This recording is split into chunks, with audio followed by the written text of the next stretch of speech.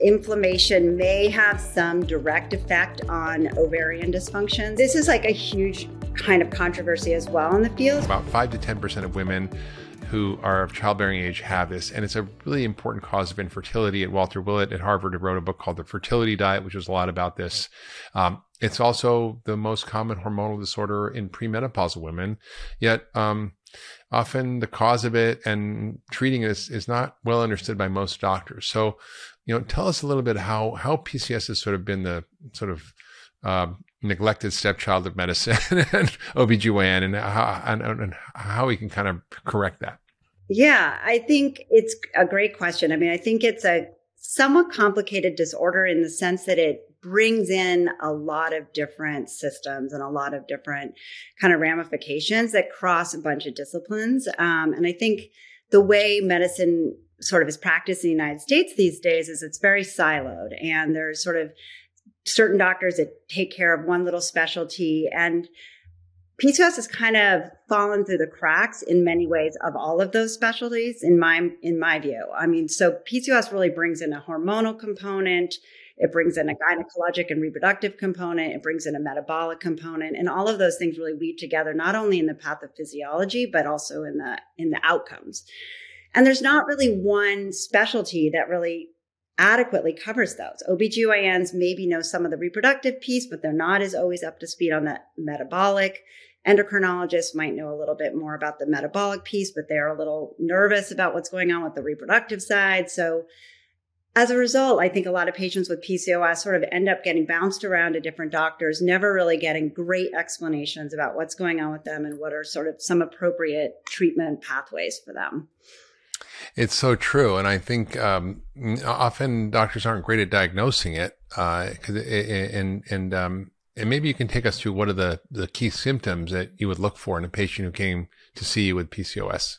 Yeah. So first of all, just to echo what you said, there's been some studies, international studies that have shown that the common average number of physicians or providers that people with PCOS see before getting a diagnosis is something like on average of 4. So oh, wow. people are definitely wandering around trying to get someone to really help them. But there is an international kind of consensus at this point around the way that we diagnose PCOS, and this has sort of been developed and sort of hammered out over the past 20 years. And it looks for 3 things, and you really just need 2 of those things. So the first is irregular cycles, or what we mean like long cycles going every 40 days or fewer than 8 periods a year. The second component is hyperandrogenism. So either clinical hyperandrogenism, meaning hirsutism and acne, or biochemical hair growth, growth on your face. Yeah. Mm-hmm. Or a blood test is showing elevated androgens. And then the third component is features of polycystic ovaries on an ultrasound. Mm-hmm. And so those are the 3 components, and you just need 2. And so if I have someone coming to me looking to see if the things that are going on with them sort of fit within the box of PCOS, those are the 3 components that I'm going to look at. Now, typically when I was in medical school, I remember learning that, this is typically overweight women. And that's not always the case. I actually have had many patients who are thin who have PCOS and struggle with acne and hair loss and irregular cycles. So, can you kind of take us down the road of, what is it besides the weight that can cause this? What are the causes? Obviously part of it can be insulin resistance and diet and sugar and starch, but it's not the only thing. So what are the causes of PCOS? Well, I think it's a little bit of a $1 million question. There's a lot of research trying to answer that question. It's also a very heterogeneous disorder. So I don't know if there's one thing that causes it for everybody. Yeah. But I think we do know that a major underlying factor is the hyperandrogenism that is, that there's elevated androgens starting at puberty, and that may then sort of underlie a lot of the phenomena that comes across with women. So one of the things we know is that there's an increase in visceral adiposity, or sort of belly fat that happens, that we know is more common in general with men. But this is what happens when you have elevated androgens in a woman, especially starting at puberty. They lay down fat in that area.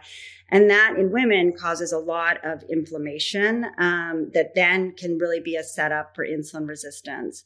So there may be sort of a pathway where you see hyperandrogenism then in many people also leading to the insulin resistance. then you start to get into a little bit of a vicious cycle because the insulin resistance in and of itself causes some weight gain, but it also can drive androgen production from the ovary. So starting at puberty, a lot of these people get into a little bit of a vicious cycle. It's very hard, if not impossible, to get out. What starts the high levels of androgens or the male hormones, testosterone and others? So it's a debated issue. I think that there's one component may be that there's just if you look at some of the enzymes in the ovary and in the adrenal gland, there's just sort of an overactivity of those enzymes in the ovary and in the adrenal gland. So there's some thought that it's just an intrinsic overproduction of androgens. There's also, at least in some patients, we think just from the get-go, they have an increased LH secretion from their pituitary. This is a hormone that drives androgen production from the ovary. And so they may be set up by that even sort of in utero to have increased LH secretion. So we don't really know, but we know that at puberty, immediately, these girls will often start to have much higher androgen levels than their peers. And then that sort of lays the groundwork for a sequence of events to happen. Yeah. One of the things that's sort of read a lot about is the role of endocrine disruptors in our health. And endocrine disruptors are environmental chemicals. Years ago, I read a book called Our Stolen Future by Theo Colburn. It was kind of like the silent spring of its time, where she mapped out the ways in which environmental chemicals affect all kinds of reproductive functions, and whether it's sex, determining sex, or determining risk of cancers or infertility in animals and human models. How do you think environmental toxins play a role in the uptick of what seems like this increasing phenomena of endocrine disorders in women? I think it's hard to know how much they are causative in terms of PCOS. I think it's possible. I certainly think it's definitely possible that they may exacerbate certain elements of it by interfering with hormonal function. But, PCOS has been around for a long time, as far as we can tell. It seems to be present at a pretty standard or set prevalence across many different countries and parts of the world, which somewhat argues against it being truly environmental. Now, I do think that certain environmental endocrine disruptors or just societal patterns, especially diet, can definitely exacerbate the way PCOS gets manifest. So if you look at PCOS patients in Europe, especially 10 or 20 years ago, or in China, they tended to be much more lean than patients in the United States, and have much less sort of inflammation and insulin resistance. And so there's certainly, if you have a PCOS phenotype and you put it in an environment where there is calorie excess or limited physical activity, you are going to see potentially, at least in some patients, an exacerbation of the symptoms. But I don't know that in my view, and from what I understand about this syndrome, I don't think it's necessarily caused by our lifestyle. And the nutritional part, what role does that play? Because, I've had many patients with infertility who, when we address the starch and sugar in their diet and treat the insulin resistance, they get better. And, I had a very close relative who had, obesity and pretty severe PCOS and hirsutism and acne. And, we radically changed her diet and she was able to get pregnant and have a baby. So can you talk about the nutritional aspects of PCOS and how that plays a role and where it doesn't play a role? Yeah. I think for sure there's evidence that in some people with PCOS, especially if there's evidence of insulin resistance or if there's evidence of glucose intolerance, that they're clearly have entered a phase where they're not processing glucose well, that if you act to correct that through diet and through exercise, and you reduce the degree of insulin resistance, you reduce the degree of adiposity, that in some of those patients, they will ovulate more regularly. They will have more successful, more healthy pregnancies. So that is certainly something that I think I always talk to my patients about when I see them, if I think that there's a window for that. There are patients, however, especially when you look at some of the lean PCOS patients or patients who from the point of adolescence have never had regular cycles. I think it's a lot to say, oh, just change your diet and you're going to start ovulating. I don't think that's always the case. So I think every patient's a little different and you need to really look at it. What I usually look at though is I want to say, how are we going to get you as healthy as possible for pregnancy? And maybe that will help you get pregnant. Maybe it won't, but I want to get you as healthy as you can for pregnancy and get, your insulin resistance as much as possible under control. Yeah. How about the microbiome? Because, this is sort of the era of the microbiome. And before, nobody ever thought that the gut played a role in hormones or endocrine health or infertility. But now it's clear that it's sort of got its finger in everywhere. And we see studies, for example, on breast cancer. Women who take antibiotics have high risk of breast cancer. We know that the microbiome plays a big role in hormone metabolism. So can you talk about what you're learning about that and how that plays a role and how you approach that? Well, I think that there's definitely some really interesting research going on around microbiome and PCOS. And there's this idea that there may be a more sort of inflammatory microbiome that leads to more inflammation in the body. And we know that many patients with PCOS just have high rates of inflammation that is detectable. And if you look at sort of blood markers or just even at the insulin resistance. So this is in many ways an inflammatory disorder. And so there is research going into how much of that might be driven by the microbiome. And, that's a little outside my scope and maybe more your scope, exactly how that may be the case. But I think it's definitely a really interesting area for us to try to understand more, how much that may be sort of setting people up to have PCOS sort of evolve at adolescence and really to exacerbate the metabolic phenotype. Yeah, well, you said so super interesting about the inflammation, because inflammation, independent of its source, seems to be a trigger for all kinds of things. Obviously, chronic disease in many ways, but for these hormonal disorders. So can you talk and maybe unpack about a little bit more about the link between inflammation and endocrine disorders, and in particular PCOS? Well, I think for sure we know the inflammation may have some direct effect on ovarian dysfunction. So there are some studies showing that if you treat inflammation, you can improve sort of ovulation to some degree in the ovary. So there may be a direct effect of inflammation on the ovary. There's also a path where inflammation does drive up insulin resistance. And that's through sort of TNF alpha and other cytokines that are thought to interfere with insulin action. And we know that insulin resistance really drives androgen production from the ovary, at least in patients with PCOS. So there's definitely a metabolic sort of driver of the hyperandrogenism and hormonal dysfunction and anovulatory sort of status that we do see.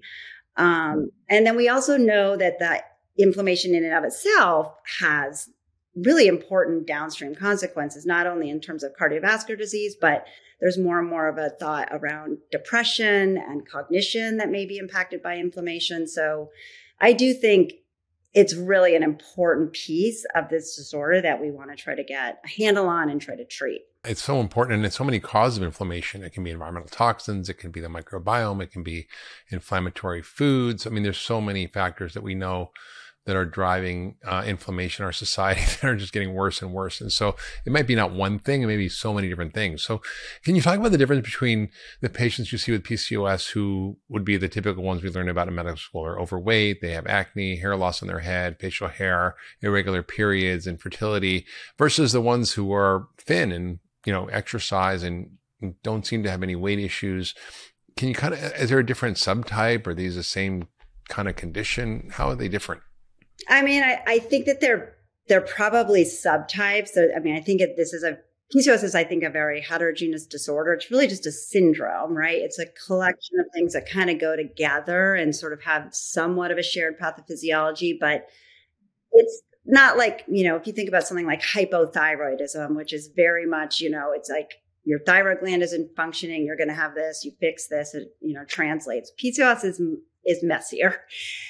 And so, so the patient, there is a lean phenotype. We call it lean PCOS, and it's often quite different than the obese PCOS. Some of the things that may be similar is the lack of ovulation, the need for help with fertility care. So that may be a constant.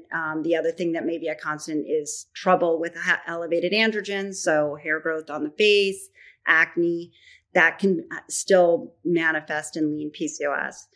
But lean PCOS patients are lucky in that they're often not quite as much struggling with some of the metabolic features. Although if in studies where they measure insulin resistance very closely and very carefully in research settings in even lean PCOS, they are more insulin resistant than lean non-PCOS. So there is still an insulin resistance piece there, but it's sort of either genetically not as sort of exacerbated, or maybe that person has just a very healthy lifestyle and they're able to keep a lot of it at bay. And what are the consequences for people if they have PCOS? What should they be aware of? What should they know about in terms of their own health and long-term risks? I mean, it's, I think, a very multifaceted disorder. There's generally sort of 5 or 6 things that I go through with patients with PCOS. So the first is menstrual cycle control. So it's important for people to have somewhat regular menstrual cycles, or to have at least some sort of progesterone in their system to prevent overgrowth of the lining. There's the management of their skin or cutaneous findings with PCOS. So how can they manage their hair growth? There's fertility concerns. There's metabolic concerns, especially things like future diabetes, future cardiovascular disease. And then there's a lot of mental health disorders that we see in PCOS. So really? There's a high rate of depression. Yep. And do you think it's a cause or a consequence of it? I mean, it's something I've been really interested in researching. One of the things we've shown in some of our work has been a very strong correlation between insulin resistance actually and depression. Even when you control for body weight, and even when you control for androgens, even when you control for hirsutism. So, I do think, at least in some of these patients, that insulin resistance in and of itself may be contributing to depression. That's something we see in the diabetes literature as well. That's a frightening idea, because when you look at the metabolic health of America, I think a new data came out from Tufts that 93.2% of Americans are metabolically unhealthy, meaning they have some degree of insulin resistance. And we also see this sort of epidemic of mental health disorders and depression. And I don't think people realize that, sugar and starch and processed foods is driving not only weight issues, but also mental health issues. Yeah, I think it's, to me, one of the more profound connections and profound concerns. And I think it's unfortunate because in some ways that depression can often make it harder to address the diet and the exercise. If you're feeling depressed, you're not in the most ideal state to sort of make those important lifestyle changes. So I think it's important that we take into consideration what's happening in terms of a mental health milieu for patients with PCOS, and take that into account when we kind of talk to them about treatment, because that's an important component, I think, that needs to be addressed if we want them to make those important lifestyle changes. Yeah, for sure. So when you see someone with this problem, what's your general therapeutic approach? How do you treat these patients? What are the ways that we sort of can help them have regular cycles, deal with their acne, their hair growth, their hair loss? And I think you mentioned something really important, which is that you want them to have progesterone, which is sort of the antidote to this overbuildup of estrogens that happens in these patients, and they don't ovulate every cycle, so they don't make progesterone, which is what you do when you ovulate. So can you talk about what are the kind of therapeutic approaches, and how do we potentially use progesterone or other therapies like that?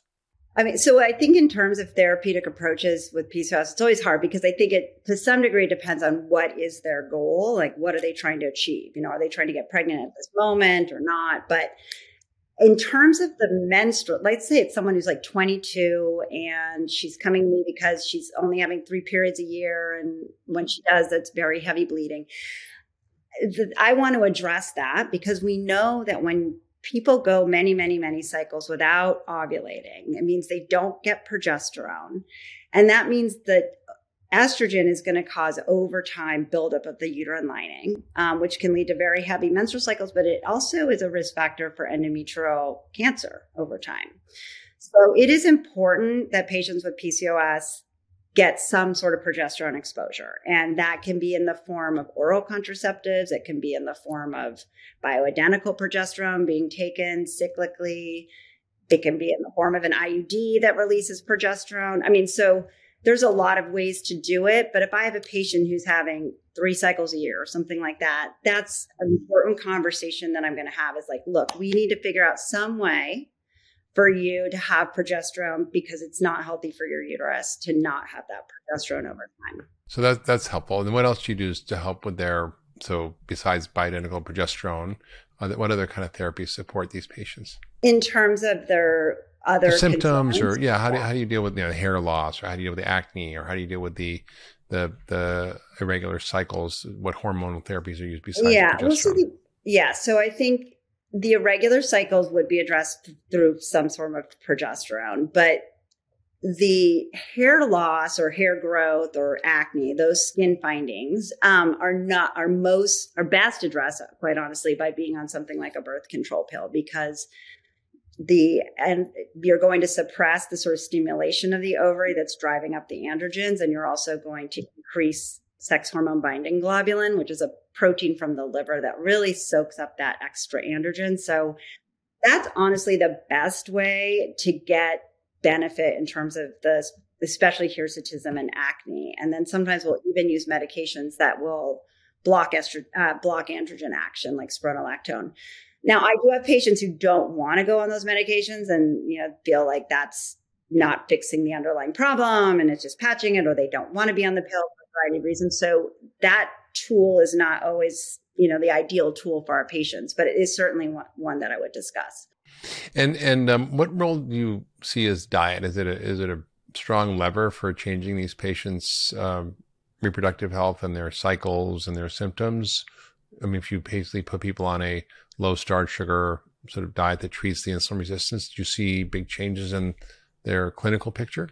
I think in some, for sure. And I think, there haven't been great studies on this. There's been a few. I do think that if patients are able to maintain a very low carb diet, sort of a ketogenic diet, they will be able to really manage their insulin resistance. And that really takes away one of the sort of drivers or triggers or things that's really exacerbating their sort of phenotype or their symptoms. So if you are able to get the patient to sort of embrace that approach, I do think that you will see that often patients will see benefits. I think it's something that has to be monitored. I don't think all patients will suddenly start having regular cycles and their hair growth isn't going to suddenly go away.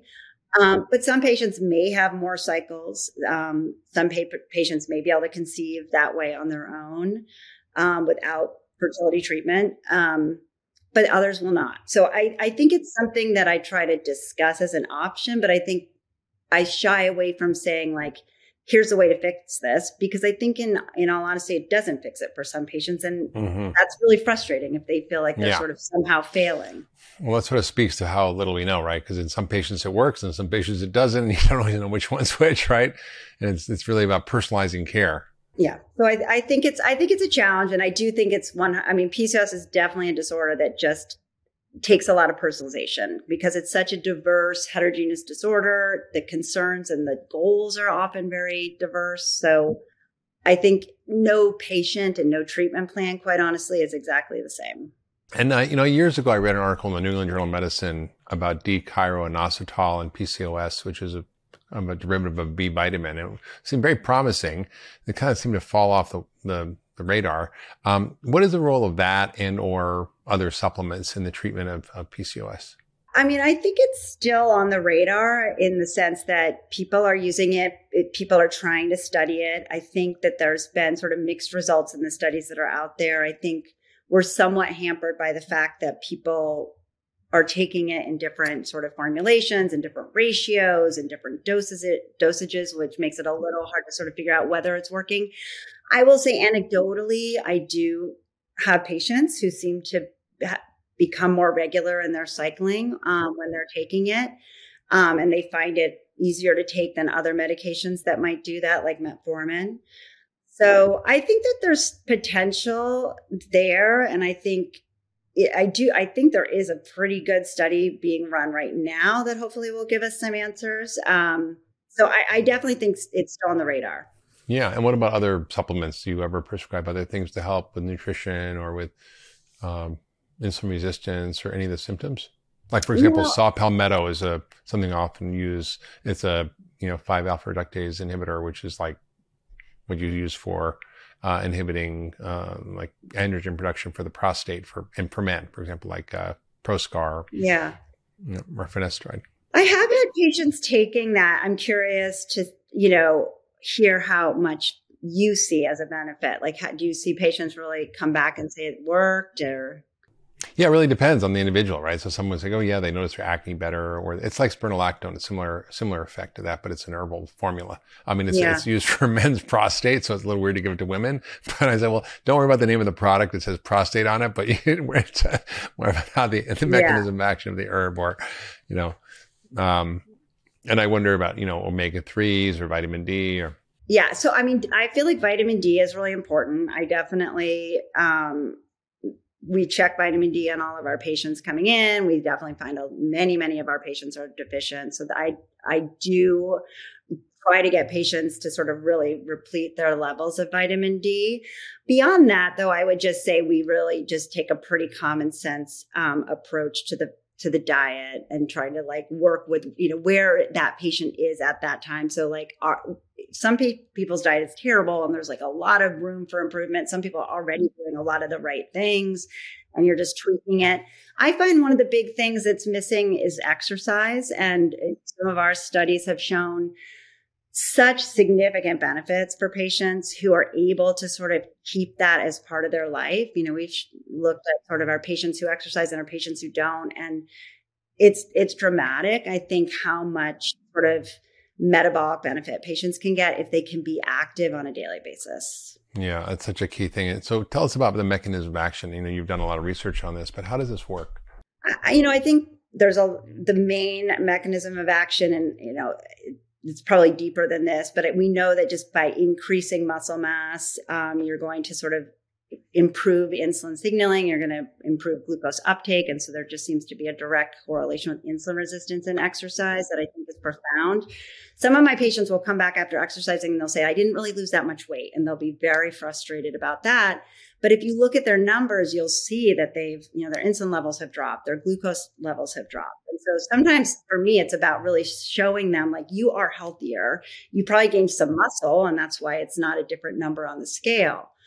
So I think that's one thing. But I also think getting back to the depression piece, like there's a, really often significant improvement in sort of self-acceptance and in mood that happens with exercise that then I think can translate into sort of more energy for all sorts of lifestyle improvements. And then that ultimately translates to insulin resistance improvements. Yeah, for sure. So you've done a lot of research. What are you most excited about that you're working on in terms of the research on this and endocrinology in general and PCOS and fertility? I think for me, my biggest interest has been around the mood. I've been interested in looking at cognition and how it's impacted in PCOS. And then another area that I've been really interested in doing more work in, and we have a small pilot study starting, is on sleep. Because I think sleep is often very disrupted in people with PCOS. We know there's a high rate of sleep apnea, but even beyond that, other sleep disorders. And I also think sleep is like a really key thing that can help with insulin resistance. So I guess I'm really interested in a lot of these things around the edges of PCOS that we can sort of fix to sort of improve quality of life. I don't know that I feel like I'm going to necessarily cure PCOS or make it not ever be a thing, but I think we can do a lot to improve the experience of having it. So would you say if you fix insulin resistance that PCOS gets resolved, or are there other factors that keep it going forward? In other words, if you got someone's insulin perfect and you got their blood sugar normal and you got their lipid profile normal through diet, lifestyle, whatever, would that kind of eliminate PCOS, or is there still factors that are driving PCOS beyond insulin resistance? I think there's still factors driving it, at least in most, to the extent that it's truly a disorder of elevated androgens. You're not going to completely take that away by fixing the insulin resistance. You are going to minimize a lot of the symptoms. You're going to potentially make it a very manageable disorder by managing the insulin resistance. You're going to make it so it's not such a burden. But I don't know that you sort of can wave a wand and it's no longer there. I think that sort of intrinsic physiology that person was born with is still there. You're just sort of helping them manage it better. Do you think it's partly genetic? I mean, this is like a huge kind of controversy as well in the field. So like there was a lot of research that went on trying to look at, these GWAS studies, looking at all of these genes. People had a lot of excitement about finding the PCOS genes. And ultimately they did not find very much. I mean, they found some genes that maybe explain like 10%. So there's some thought now that it may have to do with sort of a basically like epigenetic phenomenon where maybe the maternal androgen levels may be driving or causing sort of changes in the fetus in utero that then set the fetus up to sort of have a PCOS phenotype. And we know that that's sort of true in animal models, that you can induce PCOS by maternal androgens. So to what extent that explains it in humans, we don't know. Maybe there's this microbiome theory, so I don't know that we know. I think that there's probably multiple pieces, probably multiple genes and multiple environmental factors that maybe set it up initially. And then, once it's in place, it kind of self-perpetuates. Yeah. And it's such a common problem. Like we talked about earlier, it's like 5 to 10% of women at some level. And I mean, that's a big chunk of the population. So you're probably very busy. My guess. You also created a platform, which is kind of exciting, which is, or an advisor to a platform, which is an all-in-one virtual care platform for people with PCOS called Allara Health. How does that work? And what does it provide? And how do people get supported through this process? Because, a lot of the stuff that has to be done is behavior change, lifestyle change, and it's not just taking a pill. Yeah, exactly. A lot of times it's having a partner that you work with over time that can really sort of kind of take you step by step through the improvements you need to make. But yeah, so Allara is, I think it's very much similar to what we do in our multidisciplinary clinic, but it's taking it, to a virtual platform and making it available to people sort of all over the country. And so as we talked about, I think PCOS sort of falls through the cracks, and there's not a lot of providers who really, own this disorder.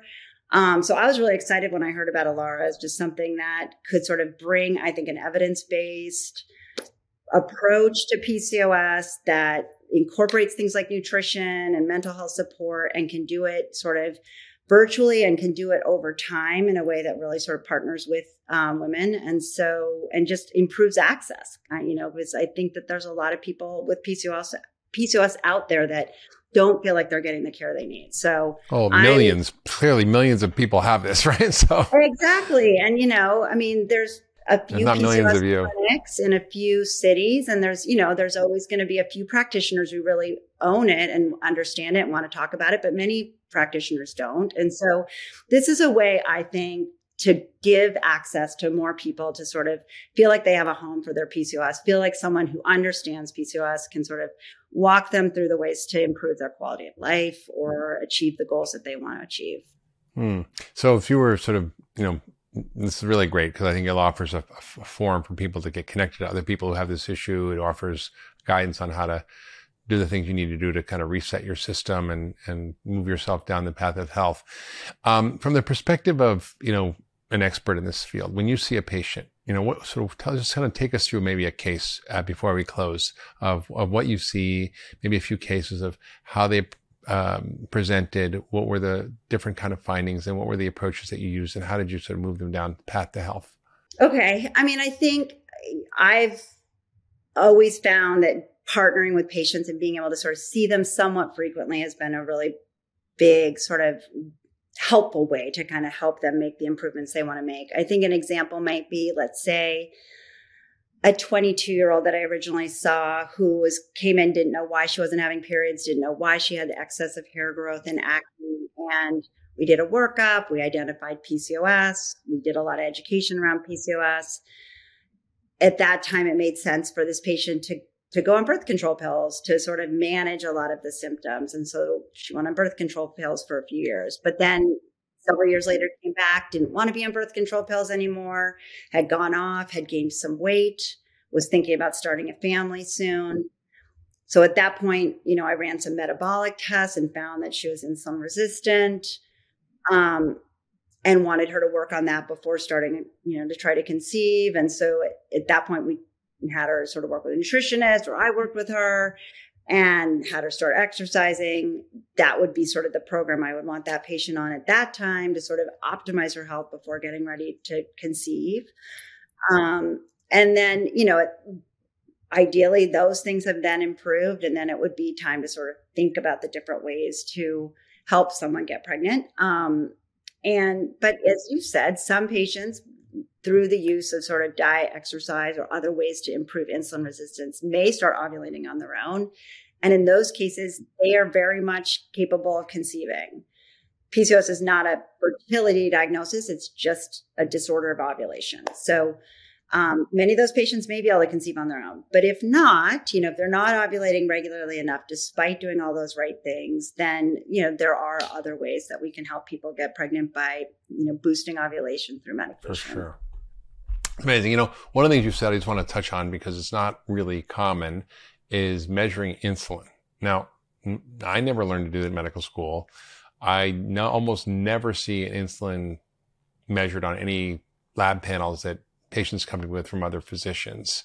And something you measure, I've been measuring it for almost 30 years. And I'm curious about, how do you diagnose insulin resistance? Because if you look at the data on our metabolic health, 90% of Americans are metabolic unhealthy. And that to some degree is a degree of insulin resistance. Mm-hmm. So, and yet it's the most common disorder in the world right now. And yet most doctors don't know how to diagnose it. So how do you approach diagnosing someone with insulin resistance? Yeah. we take a deep dive, I think, into people's metabolic health in ways that a lot of doctors maybe don't. I like to measure fasting insulin and fasting glucose. And, the simplest way to diagnose insulin resistance there would be to calculate a home IR, which is you plug two numbers in basically to a formula and you can get a home IR. And if it's over 2.1, there's some degree of insulin resistance. Even simpler though is just looking at the fasting insulin. I think if you're in the double digits, you already know you're probably a little insulin resistant. And many of our patients with PCOS are much higher than that. We also do a glucose tolerance test, which is another test I think a lot of doctors don't do, but I think it's also really helpful. A lot of patients with PCOS, their fasting glucose is going to be relatively normal, but if you give them that 75 grams of sugar, 2 hours later, their sugar is still really high. So that's another way of sort of, it's not quite specifically insulin resistance, but essentially it is, because you're basically showing this patient is not able to dispose of glucose. Do you measure insulin too on that test? To be honest, I do. I think it's almost more of like research, kind of like, I don't know that we have like really validated measures or what's a firm cutoff there, but I will say in many of our patients with PCOS, we see very, very high 2 hour numbers, sometimes like 300. And to me, I like to see that because it really tells me kind of what I'm working with and how sort of entrenched that degree of insulin resistance is. Yeah, that's such an important observation. I had a patient once who was typical apple shape, very central obesity, very overweight. And I was shocked because her hemoglobin A1C, which her average blood sugar, was normal. Her fasting blood sugar was perfect in the 90s. And I said, well, let's just do a glucose tolerance test. And we measured insulin and we measured glucose. And it was shocking. Her blood sugar never budged. It went from like maybe 90 to 110. It was perfect at 1 and 2 hours. But her insulin, was high fasting, like probably 20 or 30, but it went up to like 200 or 300. And I was like, holy crap. This person clearly, when you look at her, was insulin resistant, but her blood sugar and hemoglobin A1C was normal, which is what most doctors will check. So you'll miss so much if you don't look at the insulin also. So I think that's a real take home for people, is ask your doctor to check your insulin, at least fasting. And you said it double digits. Now, if you look at the reference range on insulin in most labs, it's like 15 or something, or even more. That's not optimal. That's probably like less than 5 is good. And, right, exactly. 5 to 10 is maybe okay. Over 10, no way. So I think we just have to kind of get better at diagnosing this as a medical profession, because we're really bad at it. And it's such a key driver of not just infertility and hormonal disorders, but obviously diabetes and heart disease and cancer and dementia. So it's really across the board one of our biggest problems. Yeah, I mean, I think we know that just even those high levels of insulin, hyperinsulinemia, I mean, clearly is driving some of the problems in PCOS, but there's, thoughts of how much that might drive cancer growth and things like that. And if you see that patients underneath the surface, it's almost like you're seeing how things are playing out. You see that their insulin are sky high 2 hours after glucose, which is, happening to that person every single day when they have glucose. you know, you're getting almost like this sort of underneath the hood look at what's going on in their physiology, and you can see where that's going to go. It's going to not go well. And so that's, No. to me, that's often like a really great way to like look at those numbers with a patient and explain that to them. And often it can be really motivating for patients when they see that to make the changes that they want to make. Yeah, it's great. I mean, and there's so much new technology, the continuous glucose monitors that are emerging. I met somebody who's developing this company, which is like a Band-Aid that measures your blood sugar. It's sort of a new tech thing. I don't even know how it works, some transdermal way to measure. So I think people are going to be getting more and more able to understand their health in real time. And I think the work you're doing is so important. So I really appreciate what you're doing. And I think it's very hopeful because from listening to it, it's really clear that you can make a lot of progress with both the condition and the symptoms, both in improving fertility, regular cycles, improving acne, hair loss, and things that really are distressing for women. So I think it's a very hopeful conversation. And it's great that you're looking at all the intersectionality of inflammation and the microbiome and environmental toxins and diet and all these things that often are kind of stepchildren of medicine, but actually play a big role in all these disorders, whether we like it or not.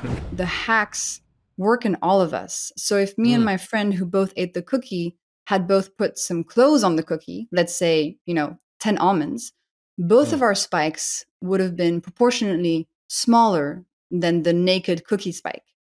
So you have to keep that in mind. These principles work for all of us, but then if you have the opportunity to use a glucose monitor, you might discover much more personalized and in-depth, preferences that your body has.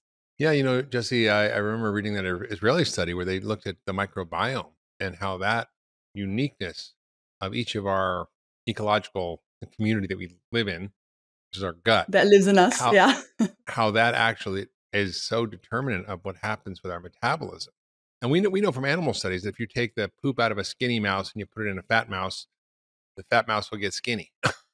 Yeah, or in a diabetic to not diabetic. Mm-hmm. Yeah, if you take a healthy, metabolically healthy person, which there's not that many of us around anymore, there's about only 12% of us in America that are metabolically healthy. But if you find a person, good luck, and you transplant their poop into a diabetic, their blood sugar gets better. Yeah. And I remember a case, which I had years ago, I think I might have mentioned on the podcast once, of a gentleman who had type 2 diabetes. We really poorly controlled. His sugars were well over 200 all the time.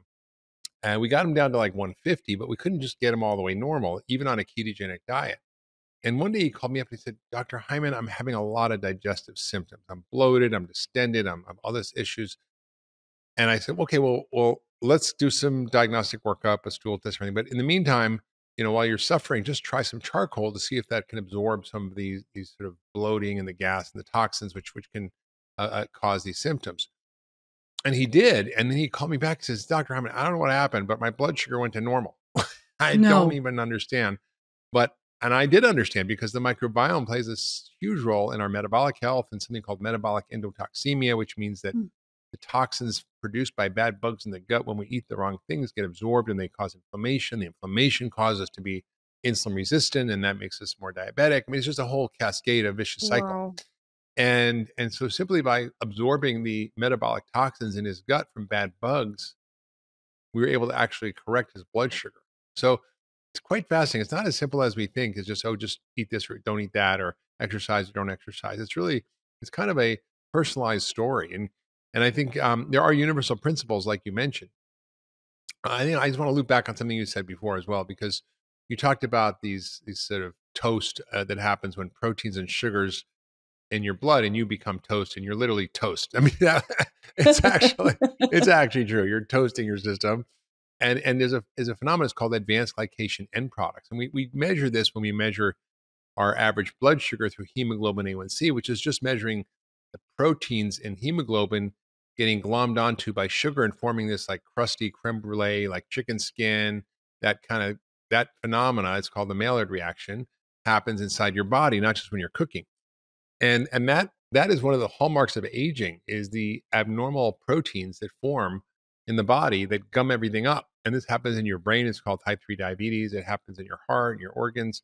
It really is the phenomenon that leads to rapid aging and death. And then what's even funnier is that these things are called AGEs, advanced glycation end products, and they bind to receptors on your cell called RAGEs. So the AGEs make you rage, literally, and turn on all the inflammatory downstream phenomena that we see as inflammaging.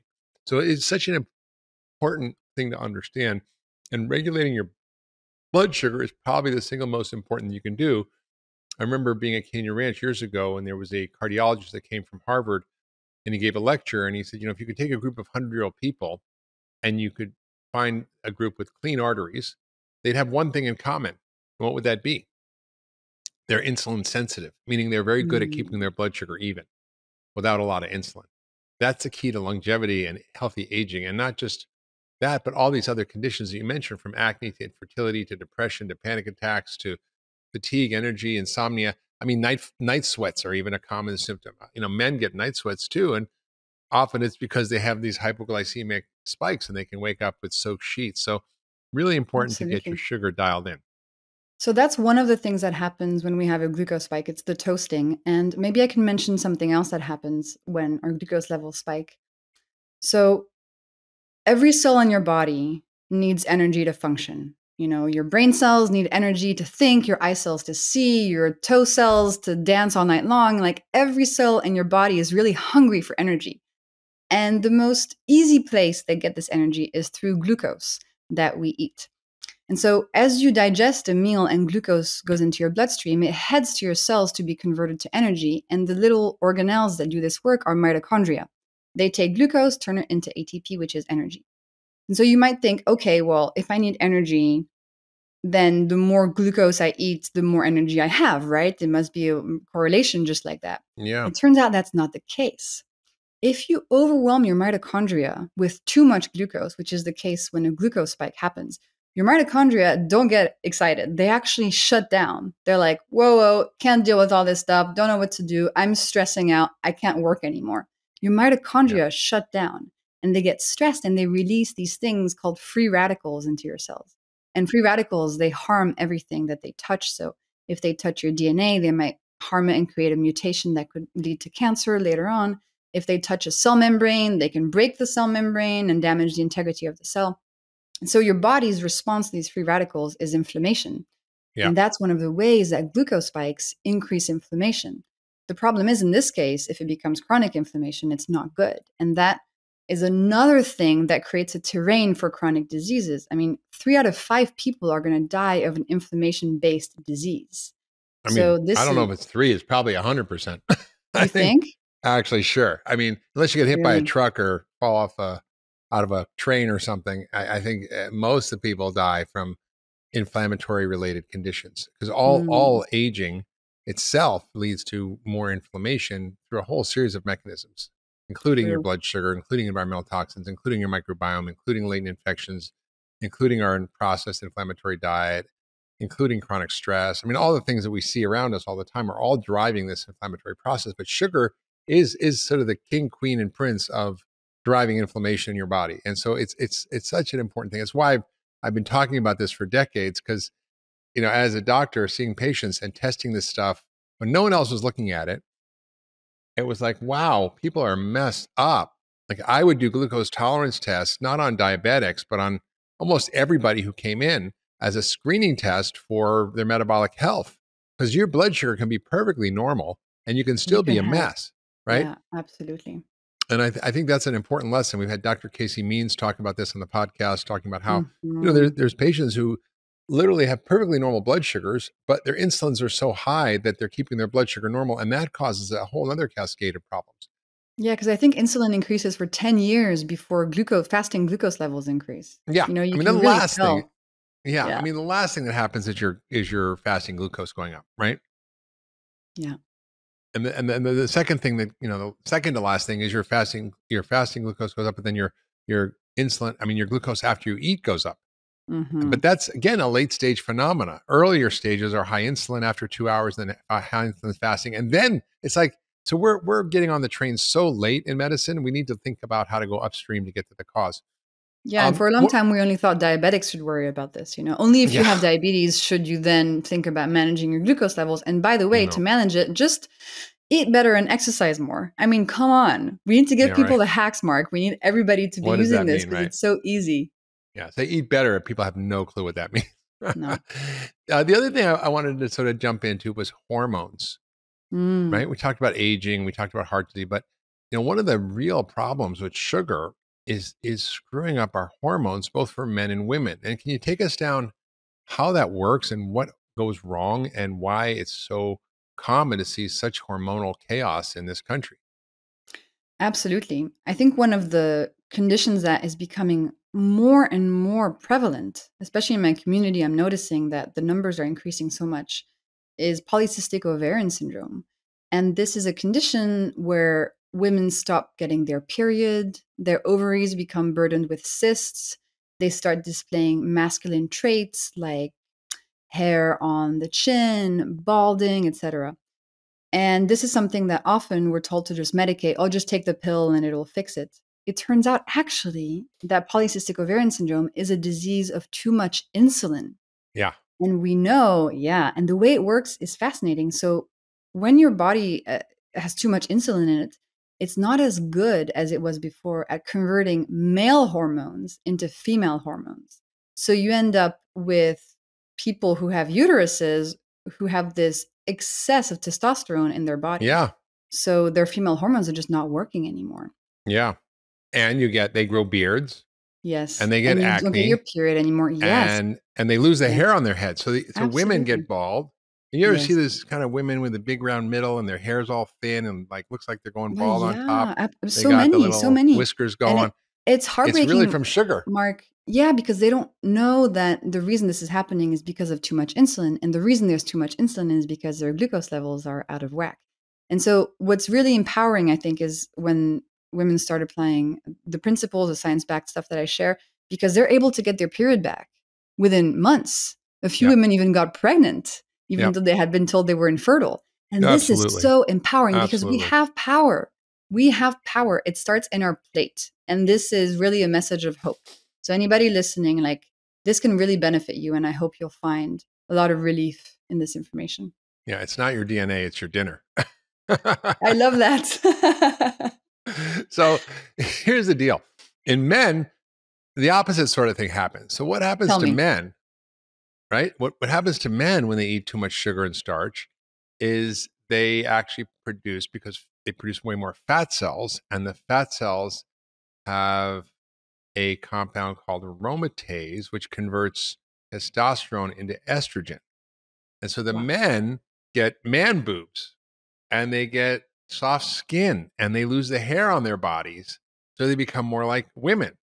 So basically, men become more like women become more like men. It creates this massive chaos in the hormones. And I just want to reinforce what you're saying, because you say glucose. And most people, when they think of glucose, they think of sugar.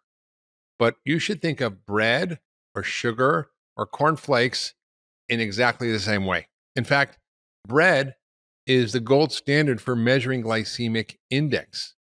And it's worse than sugar. The score for bread is 100. The score for sugar is 80. So actually, you're better off having the sugar than the bread. So I would disagree, Mark, because in the sugar, there's also fructose. And all the things we talked about, the aging, the inflammation, fructose does it at an even higher rate than glucose alone. That's true. I would argue that if you have a choice between something starchy and something sweet, I would go for the starchy thing. But better even have some vegetables first, then some protein and fat, and then have the starchy thing. And maybe you won't even want to have the sugary thing at the end.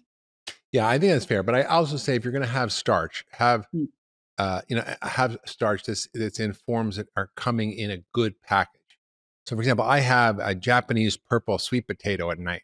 I love that, which is starch, but it's got full of phytochemicals and fiber and vitamins and minerals, and I eat the skin. So it's really actually a very healthy food, and it's quite different than eating white bread, which is also a starch. So starches and starches and starch. It really depends on where it's coming from and how it's metabolized. Even oatmeal versus steel cut oats, profoundly different. Absolutely. And this is so what I've been doing in my work is testing all these things on my own body and using a continuous glucose monitor, showing people the different spikes that happen. So I tested steel cut oats versus regular oatmeal, and the Yeah. steel cut has a smaller spike. And same for bread. So white bread is far worse than something like sourdough, for example, which is worse than something like very dark pumpernickel bread that's all gooey and feels almost From like Germany. a cake because it's so rich of fiber. Yeah, from Germany. So it's always a spectrum, right? You have to think within a category. There's different types of bread, different types of potatoes, different types of starch, and you can always make a choice that's a bit better. And you can always add some fiber to it and some vinegar and go for a walk after. So basically, throw some Metamucil and some vinegar on your food and you're good, right? Pretty much, yeah. Sounds delicious. So tell us some of the surprising things, Jessie, that you learned about your own body and in researching this, about what you thought was okay to eat, but actually wasn't, or what you thought wasn't okay to eat, but actually maybe was okay. Well, as I mentioned, I used to have donuts for breakfast. So I really got a cold shower in terms of nothing sweet first thing in the morning. Because first thing in the morning, when your body is completely fasted, your glucose levels will respond incredibly fast to anything that you ingest. So I realized that if I wanted to eat something sweet, for example, a donut, I should never, ever, ever eat it on an empty stomach. I should always eat it after a meal. Yeah. Then in terms of other surprising things, I mean, oatmeal was a big one because they even say oatmeal is for diabetics. I mean, there's all this information that's very confusing. Yeah. Rice cakes. Oh my God. Oatmeal's not a health food. No, it's not. Rice cakes. This is crazy. Brown rice cakes. How could they be bad? I tested brown rice versus white rice. Literally no difference. Well, what if you put like nut butter on top? Then perfect. That sounds really gross, but it probably works. I love it. That's my favorite thing. I get the rice cakes and I put like macadamia on the butter rice cake. I thought you meant put the nut butter on actual rice, like warm rice. No. I get a rice cake and you put on the nut butter and it's kind of good. That works. Yeah. Then I think so all the breakfast things are really in this country so geared toward extremely high levels of starch and sugar. And in fact, juice? Yeah, fruit juice is terrible. Right? And I think people need to realize that the most important thing they need to do when they eat in the morning, eat plenty of protein, fat, and fiber. Yes. Because those are the magic tricks to actually keep your blood sugar normal. Protein, fat, and fiber. And you have to learn what foods have protein, fat, and fiber. It's a little bit of an education because most people may not know, but it actually is the key to success. And you're basically saying eat protein, fat, and fiber before you eat any starch or sugar, and that will mitigate all the results. Exactly. Something else that was very surprising was oat milk creates a big glucose spike because it's made. No more oat milk lattes. The oat milk lattes. No way out. People got really sad when I posted that test. I was like, I'm sorry. I know you guys love your oat milk, but it's just a big bowl of glucose. It's dessert. Have it as dessert. Don't have it first thing in the morning on an empty stomach. Mm-hmm. And then fruit was actually quite surprising to me, Mark, because I learned that fruit have been bred for centuries to be extra sweet and extra juicy and contain lots of glucose and fructose. So especially grapes. Yeah, grapes are the worst. You eat 20 grapes, super big glucose spikes. So I learned that anytime I have fruit, always put cloves on it. I'm French, so grapes and cheese. I actually just posted that test yesterday on my Instagram, Glucose Goddess, if anybody wants to see it. If you add cheese to the grapes, the glucose spike is smaller because you're adding, this fat. But it's still there. It's still there. But it's still there. Yeah. So have it as dessert. Pineapple, bananas, definitely always put some cloves on those. And I've really completely changed the way I ate, Mark. I mean, now for breakfast, I have leftovers. This morning, I have leftover green beans and cauliflower and 2 eggs. I don't have cravings anymore. Dinner for breakfast. I feel better than I ever have, and I'm older than I ever have. I feel so good. I don't have any cravings. I have energy throughout the day. I don't even drink coffee anymore because I have so much energy just naturally. I mean, I sleep amazingly. It's very powerful. That's amazing. So you basically have learned how to hack. Now, what other foods you thought were bad for you that actually weren't so bad? Well, there was this whole thing about fat is bad for you. Fat makes you fat. Fat's not good. And I learned that actually that's not the case. What drives heart disease the most is fructose in your liver, creating low density LDL. And that fat is actually your friend. And so I started putting way more avocado and avocado oils and olive oil and good fats like that, eating more fish. And that really helped stabilize my glucose levels. Other foods that I thought were bad that were actually good. I think it was mostly the other way around. It was lots of foods I thought were good that were actually bad. What about yourself? Fruit. What did you discover? Fruit. Yeah, fruit, right? Yeah. I think fruit you have to be careful with fruit because it depends on the fruit. It depends on how, sweet it is, how it was bred, the kind of fruit, like when you go kind of get a wild fruit, they're very sweet, but they're very small, Yes. And I think, dried fruit is another big one. Oh, dried fruit's terrible. Yeah. Terrible, dried fruit's like terrible, candy. terrible. It's it just is like candy. If you love that last video, you're going to love the next one. Check it out here. What actually isn't a good diet? And I've written a lot about this. I wrote Food, What the Heck Should I Eat? The Vegan Diet. There's no guessing what I think, but essentially it's whole, real food. I kind of used to do a lot of speaking in churches with the Daniel plan I did. And I used to say it's really easy to